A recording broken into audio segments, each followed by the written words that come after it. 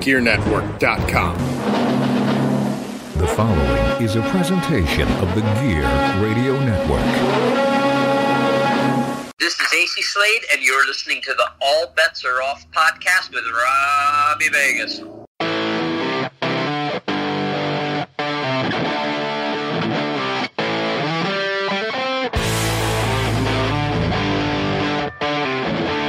What's up, rock soldiers? This is the rockstar Robbie Vegas bringing you another episode of the All Bets Are Off podcast, and today we have another horror-filled episode with Russell Todd. You may remember Russell from Friday the 13th 2 and from Chopping Mall, but he's done a hell of a lot of other things that we're going to dive into today as well, so super stoked about it. I love Chopping Mall. It's one of my favorite 80s slashers. Who doesn't love killer robots, right? So before we bring you Russell, I do need to let you know that today's episode is sponsored by Relief Factor. Pain from everyday living, exercise, or just getting older is one of the leading causes of trips to the doctor and sleepless nights. It interferes with daily activities and could even keep us from spending time with the people we love. If you have everyday pain, it stands to reason you need something you could feel comfortable with taking every day. That's why doctors invented 100% drug-free Relief Factor. Now, tens of thousands of customers are using Relief Factor every day to become mostly or completely pain-free. 100% drug-free Relief Factor features 4 key ingredients that each work on a different metabolic pathway to support your body's natural healing processes to respond to pain and inflammation. Now you can try Relief Factor too. The 3-week quick start, retail price of almost $70, is now available to our listeners for just $19.95. Head to the link in our show notes to find out more and start your journey to better health and less pain today with Relief Factor. Alright guys, so make sure you check that out. As always, you've noticed that we've been putting links to all of our sponsors in the show notes, whether you're listening on Spotify or Apple Podcast or however you get your podcast. Go in and check those out every single week. Of course, they help the show. And you know what else helps the show? Checking out my pro wrestling tee store and grabbing yourself a Robbie Vegas tee. Maybe you want to support my music. There's Angels and Demons, my EP, so you can check out that t-shirt. And they all come in fitted, women's, men's, whatever you want. It's there at Pro Wrestling Tees. Just search Rockstar Robbie Vegas, and you can even get ABAO Pod t-shirts. So check out that All Bets Are Off t-shirt too if you're just a fan of the show. So let's get Russell on the phone and talk some horror movies.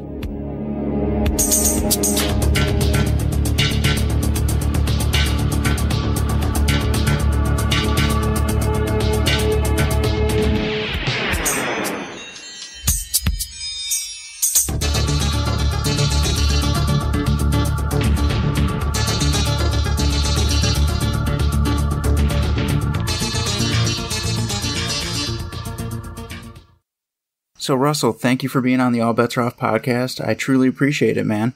It's my pleasure being here, Robbie. Thank you very much for asking me. Not a problem. So, I kind of want to take this back pretty far here, and I want to know how old you were when you discovered that you actually had an interest in acting. Well, it's funny. I always wanted to be a film director since I was probably 8 years old. I used to make Super 8 movies on the floor of my kitchen. I laid a map out, and I put a little toy car in New York, one in California, and I would do stop motion, and they would meet somewhere in the middle of the country, and when they hit, they exploded. And that was my first film I ever made. That's excellent. And I used lighter fluid on them for that last shot. When the fire happened, little did I know I was burning the linoleum on the floor.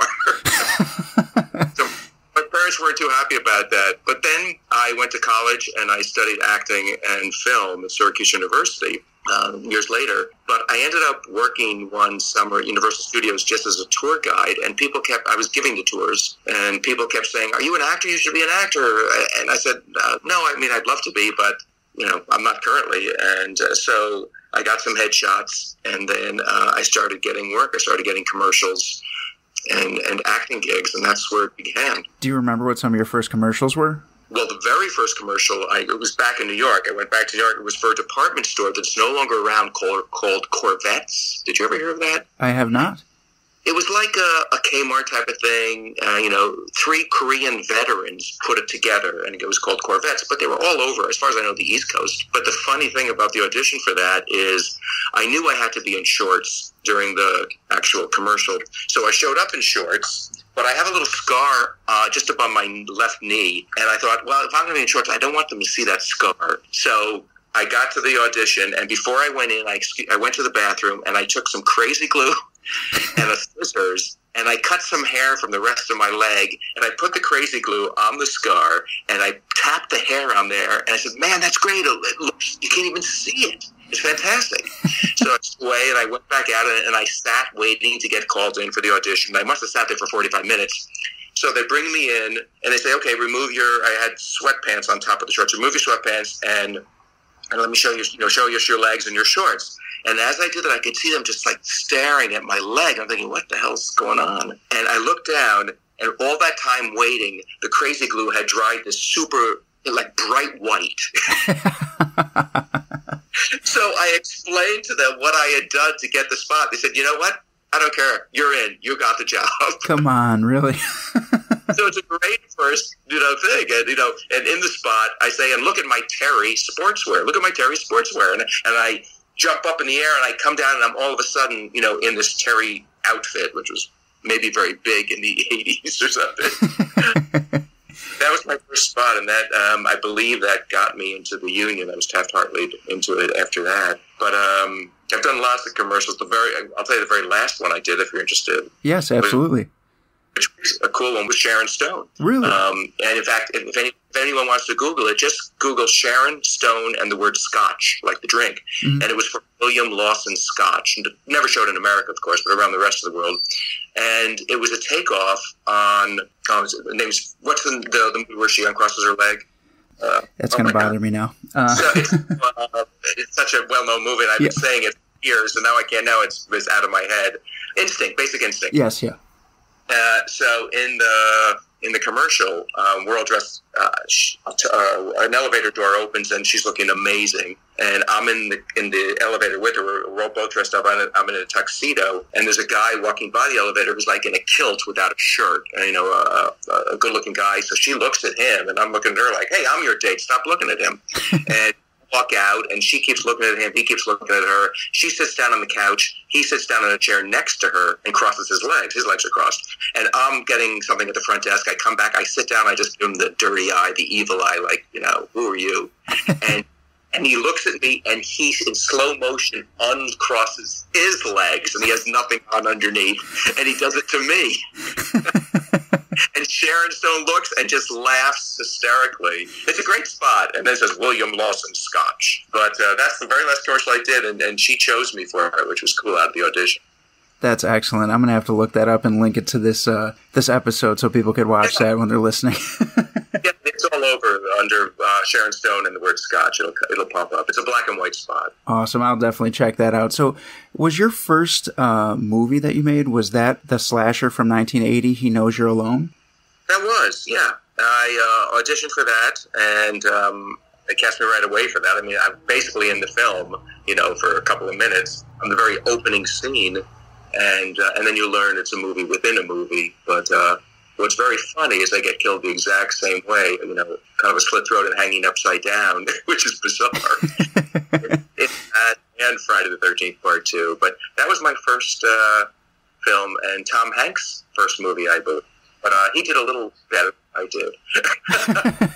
Well, I wanted to ask you, so since that was your first film, were you already a fan of horror movies or the horror genre, or was that something that just kind of like you stumbled into? No, I think I already liked them, but I couldn't specifically name anything at that point because I was my age. I was 21 or something, or 22, 23.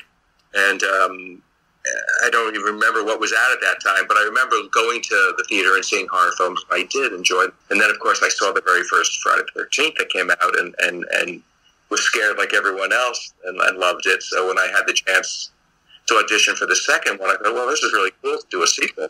And to get cast in it was very exciting. That had to be a really cool feeling for you just because you did enjoy the first one. So what was it like when you actually were like on the set? Was it one of those feelings where it's like, man, this is going to be huge? Or were you just having a good time? Well, we didn't know. You never know when you're making something. But we knew the first one was big and, big enough to put the money in to make a second. So, but I knew we were a fun group of guys and girls together, and we enjoyed each other's company. And we had a good process and a lot of fun making it. So we thought it was going to be a good film, but you just have no idea. And, it was the beginning of the franchise, only the second one. So, I mean, there's no way to know. And to, the legs it's had and how many, sequels, tangents and things, it's just amazing. And now to think back how we weren't naive, we were hopeful that it would do well. But you just don't know when you're making it. And it was only number 2. But now, we look back and go, wow, it's amazing what it's done. Yeah, I mean, you're a part of probably the biggest horror franchise in history, and Jason is probably the most recognizable killer in the franchises, I would think. Yeah, so I think so, too. Now, what was it like? Because you mentioned that you died the same way in your first 2 movies. Is that a tough scene to film when you're filming that death scene and you have to have the throat slit, but you're hanging upside down? Well, the toughest part was the upside down, and I mean, we knew we wanted to get it in one take because there was a lot of blood involved. And my friend John Caglione is the one that did the prosthetic makeup on me. He, pre-set a latex piece across my throat. It was pre-cut, and then there was the tubing going through it down. I'm upside down, so it's going down my shirt, down my pants, and coming out at my foot. And there's someone up in the tree where this tubing is connected to a pump tank. And on cue, they're pumping away. But we knew we wanted to get it in one take because of the bloody mess it was going to make. And we were lucky we did. But, they hung me upside down. But, someone from the crew would hold my back up so I wasn't totally upside down. But I was there probably 45 minutes to an hour, I believe, in prep and stuff. Oh, wow. And maybe 45 minutes max.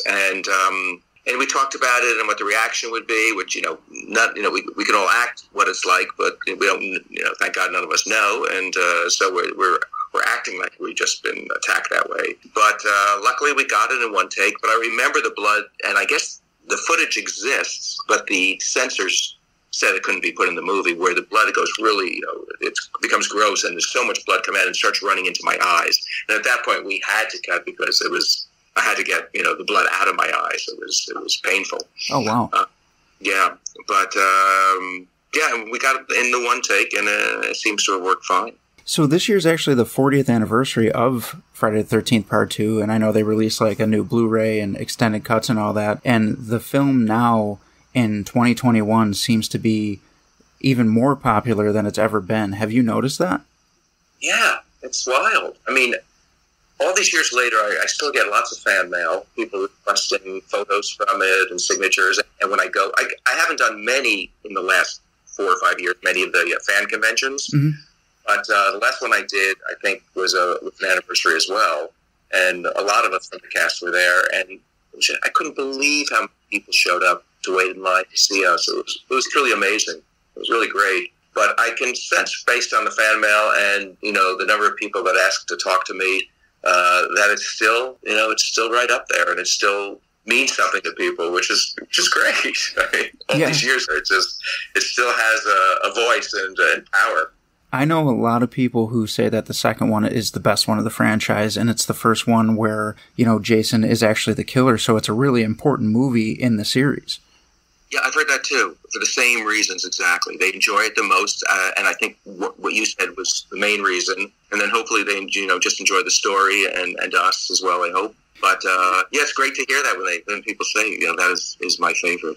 When you were actually filming Friday the 13th, did you have a hard time dropping into character and playing that scared, person, or was it more natural because when you see, a guy coming at you with weapons and, a sack over his head, it comes naturally to you to be scared regardless of whether you're filming a movie or not? Right, well, that would be, yes, without a doubt, the latter would be scary. But, Scott is a wise ass in the film, and, it's easy and fun to play a wise ass and womanizer, and he's a good guy, but he's just a typical wise ass. He's around Terry, and so it wasn't difficult to play, but it was something I enjoyed doing very much. So after Friday the 13th, you were in a movie called Where the Boys Are, and yes, I was just saying it was a remake of a 1961 or 64. I forget the original, with Connie Francis, Yvette Mimieux, George Hamilton. I forget who else was in the original. Really? I did not know that. Yeah. Okay, very cool. So in that movie, you play like a rocker kind of guy, and it was a totally different genre going from, your first two movies, which are both in the horror genre, to that. So did you find it now difficult to switch gears and play a different role, or did you feel that your character was kind of along the same lines? There were some similarities. He's a bit of a wise-ass too and womanizer, but it was the first role where I had truly the lead in a movie. Mm-hmm. So there was a lot more pressure on me, and I did feel that. I mean, I was cast in that. And all of a sudden, I was cast in L.A. and then the whole cast, we ended up in Florida, and doing a remake of a film. And I played the Tim Hutton's dad, the actor Tim Hutton. His father, I think it was Jim Hutton.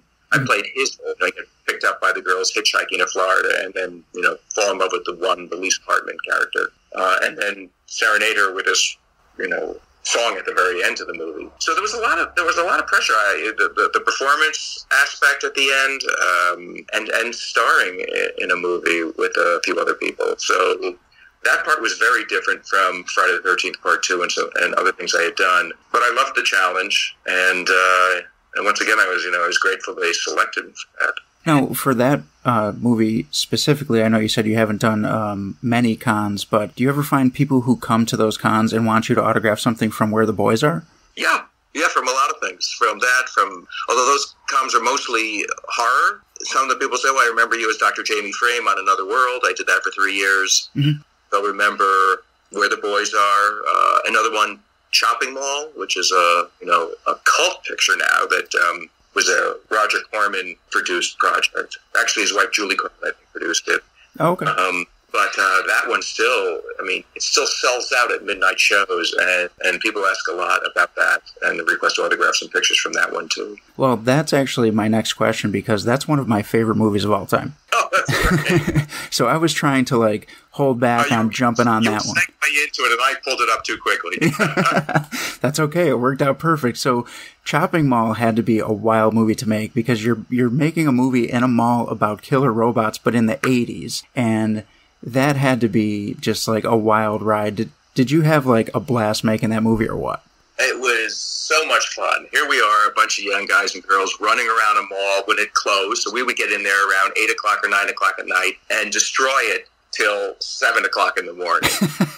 And, we had, AK-47s and handguns, and we had flamethrower kind of things. I break into a sports shop by throwing a crowbar through the window and destroying it and explodes. It was I did a Western once too, and it was like being in a Western where, things that you've seen so often yourself on screen, and now you're having the chance to, play the action hero and have some fun doing it. But we had a blast doing that. The Galleria was really close to my home, the Sherman Oaks Galleria, and it was known from some other movies prior to that. So I had gone there quite often shopping, and here I am now, wreaking havoc in it and trying to stay alive through the night. What was running through your mind when you first read the script? Were you I have to be in this movie, or were you kind of man, how's this really going to go? I thought it was just very different because, robots attacking us and the chance to be, kind of an action hero in it, even though I don't survive, of course. But so I definitely wanted to be in it. And I'm so glad that Jim Wynorski and Steve Mitchell, Jim the director and Steve the writer, had seen me, I believe, in Where the Boys Are and asked me to audition to be in it. So that worked out great.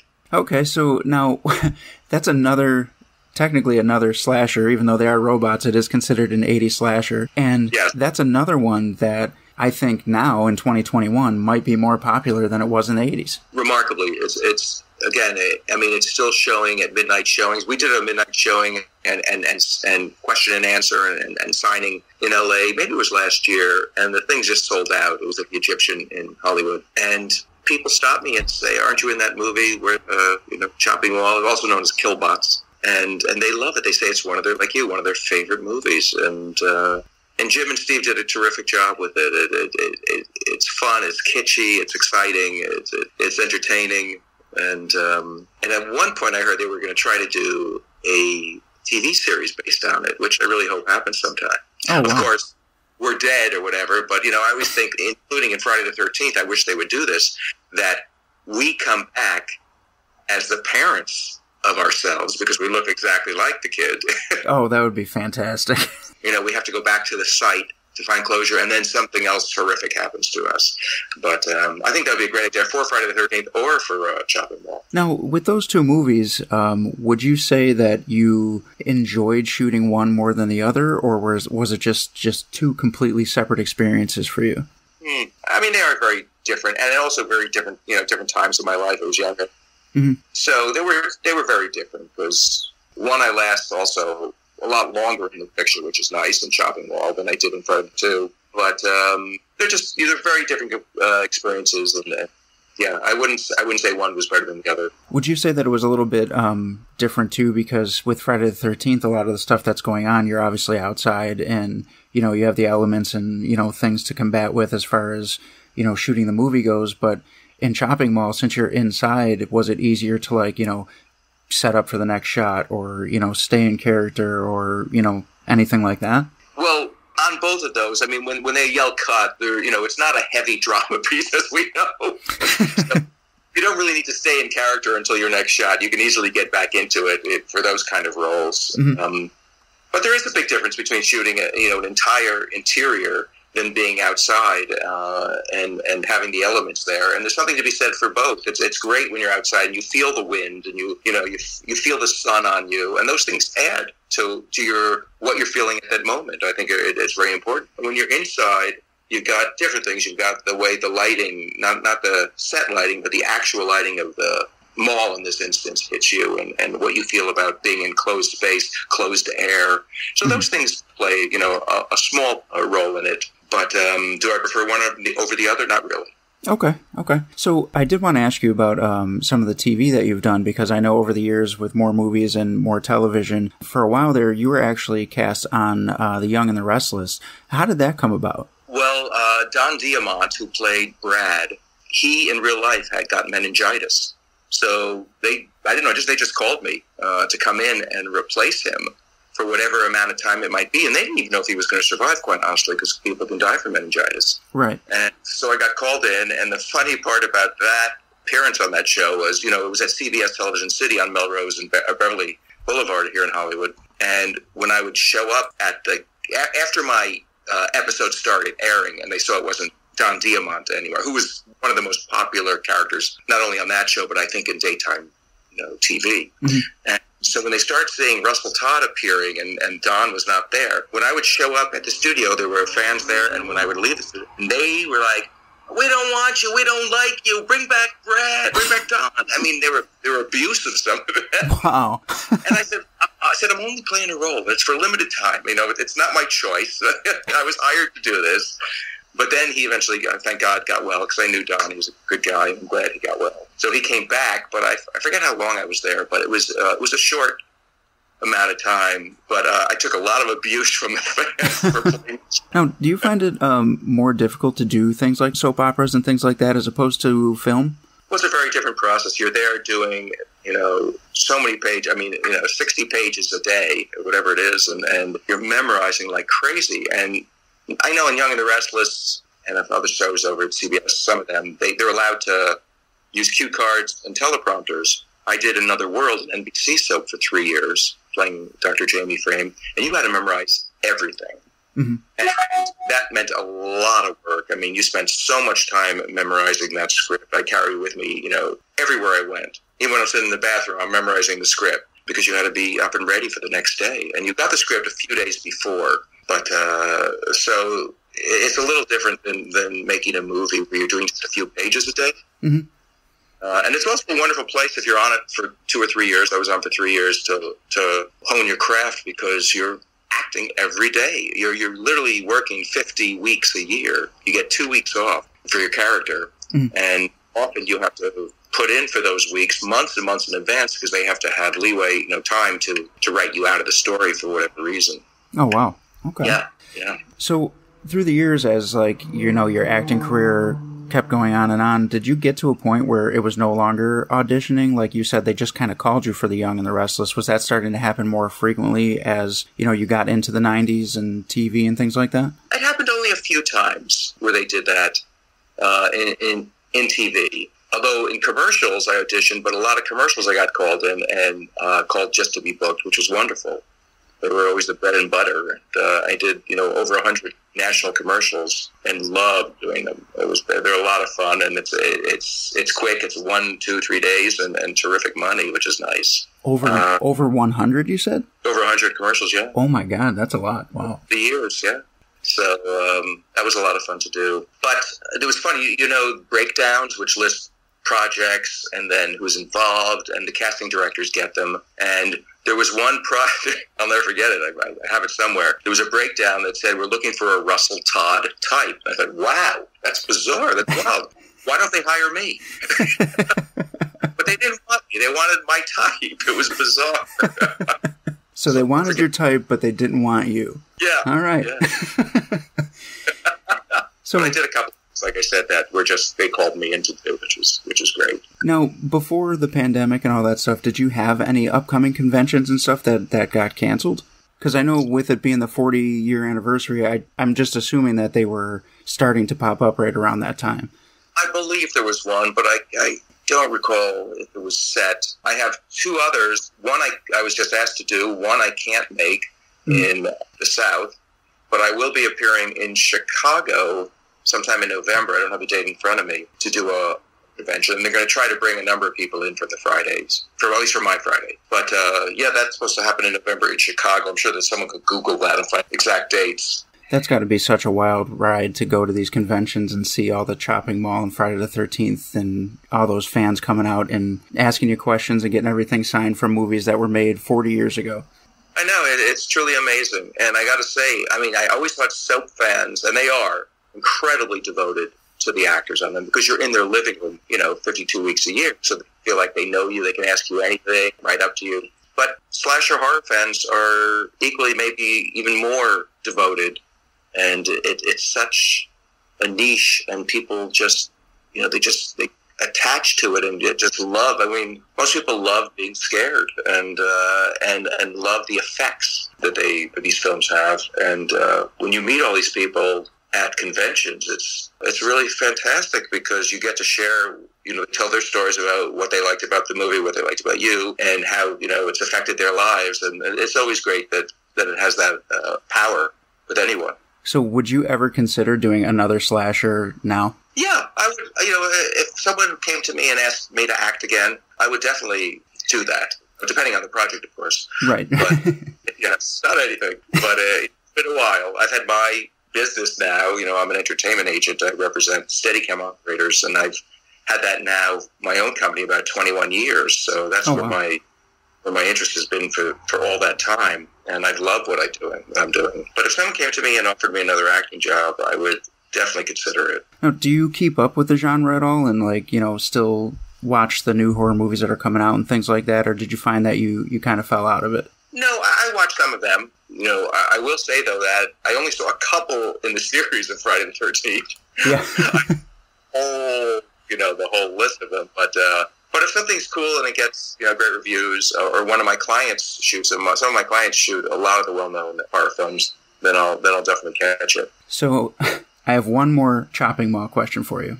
Okay. Yeah. What did you think when you first saw the Killbots? I thought they were cool. Yeah. I thought they were well designed, and I loved that they had their clipping hands that could get you, and the tasers that you could shoot out, and the lasers. So there was a lot going on with them, and the way they moved, it was cool. Yeah, I thought they were well conceived, and people seemed to really gravitate toward them. I gotta say, they might be one of my favorite slasher killers. I love them. That's great. That's great. Well, you're not alone. They're not alone. I know. And, for the longest time, I would tell people, have you ever seen this movie? And they'd be like, what the hell are you talking about? And now everybody's like, yeah, I just got the T-shirt. Yeah. There's a number of things. I've got a mug. I have a T-shirt. I even have a little wallet case that's metal that opens up. That the front of it is the poster. So things are getting made out there. People are enjoying it. That's so awesome to hear, because that movie definitely deserves it. It's so much fun. It is. So before I let you go, I just want you to take the time now to just let people know where they could follow you on social media, or if you have a website or anything like that, or just where they can keep up with you in case you do some more conventions and they want to come out and meet you. That's great. That's terrific. Well, the only thing I really have is Instagram, and it's just under Russell Todd LA. my name, LA, Russell Todd, LA. And it's not open to the public yet. I'm waiting a little to do that. But if people send a notice, I confirm them. So don't worry about that. People get confirmed. But I'm waiting till I kind of transition from what I'm doing now to maybe retirement. And then I'll devote more time to it, and who knows, maybe parlay it into something else or do some more acting later. But if they want to catch me, that's the place to do it. Russell Todd LA on Instagram. Well, awesome. Thank you again for being here and letting me bombard you with chopping mall questions because I'm such a big fan. I'm glad you enjoyed it. I appreciate it very much. It was really nice talking with you, Rob. Well, I appreciate it. Thank you again, and have a good night. Thank you. You too.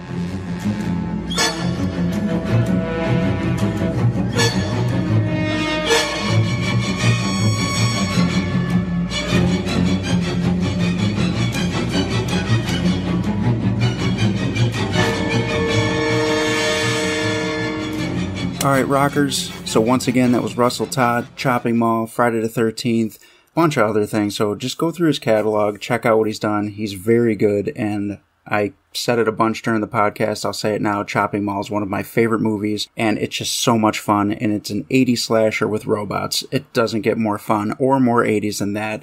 So thank you guys for checking us out, and don't forget to check out deathcomeslifting.com for all your lifting needs, for the fitness, for the misfits.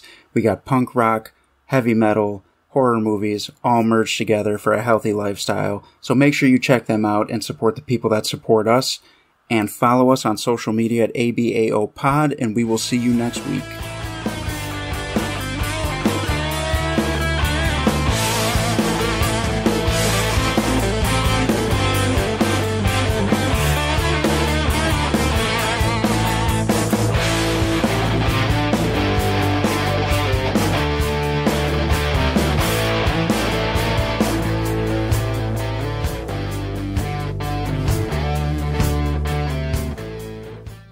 The preceding presentation has been brought to you by the Gear Network.